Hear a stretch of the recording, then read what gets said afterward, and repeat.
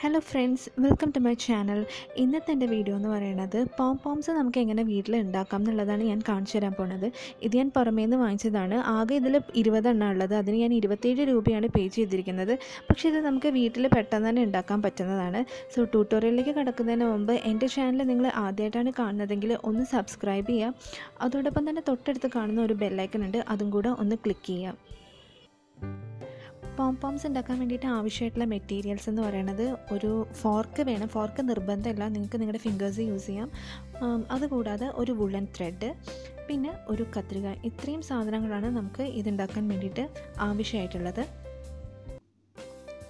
ആദ്യമായിട്ട് വുളൻ ത്രെഡിൻ്റെ ഒരു പീസ് മുറിച്ച് മാറ്റിയെടുക്കുകയാണ് വേണ്ടത്.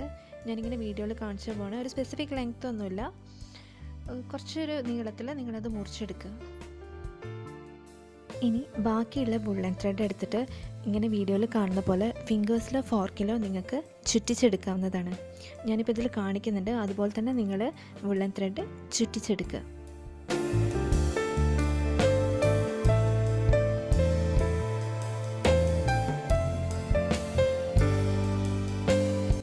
ഇതിപ്പം ഓൾമോസ്റ്റ് കഴിഞ്ഞിട്ടുണ്ട്.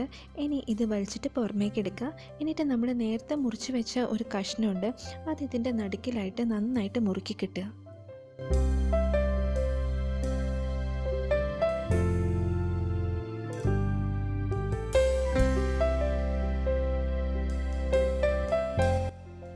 നന്നായിട്ട് തന്നെ മുറുക്കി കിട്ടണം, ഇല്ലെങ്കിൽ അത് ഊരിപ്പോരാൻ സാധ്യതയുണ്ട്.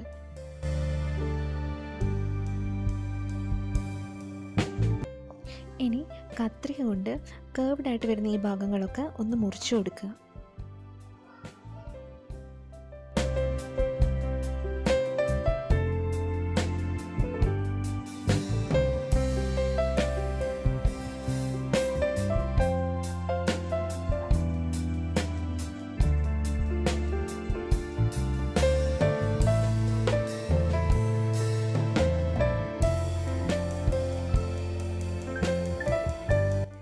ഇതിപ്പം കത്രിക കൊണ്ട് മുറിച്ചിട്ട് എല്ലാം ഓപ്പൺ ചെയ്തിട്ടുണ്ട്.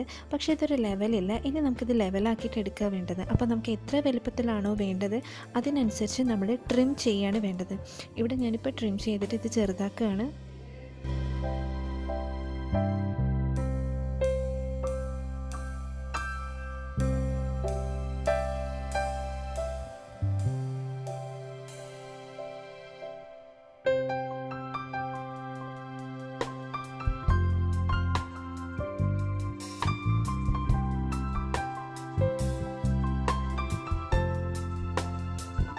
നമ്മുടെ പോംപോം ഇപ്പോൾ റെഡി ആയിട്ടുണ്ട്.